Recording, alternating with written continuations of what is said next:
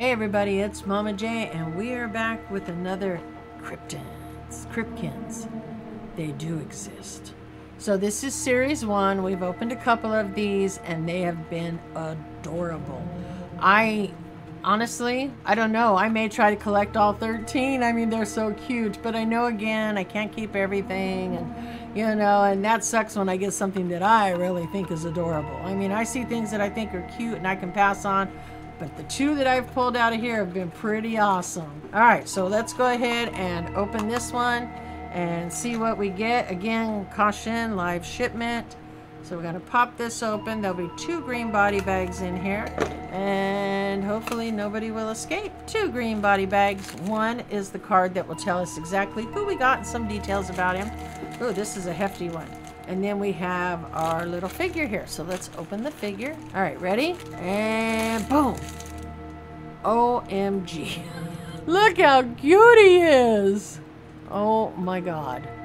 These have got to be the cutest thing I've opened in a long time. All right, so we're going to open his card, get some details about him, what his name is, all that good stuff. And the other thing I will say, the one thing I will say about the cards is they're nice, heavy. They're not just like pieces of paper. They're nice, heavy-duty cards. Okay, this is the Jersey Devil. So let's read some details. Jersey Devil, full-grown, height and weight unknown, but local legends describe him as about 6 feet tall. What? Descriptions: don't let the horns and the name fool you. He can be a bit rascally and may unintentionally cause mass hysteria at times, but this fanged fellow is just looking for a buddy to have some fun with. His diet: he's a carnivore who prefers livestock, especially chickens. And his habitat and range: pine barrens of southern New Jersey. So that's pretty awesome. He's adorable. So the Jersey Devil. So let me know what you think. Do you like the Jersey Devil?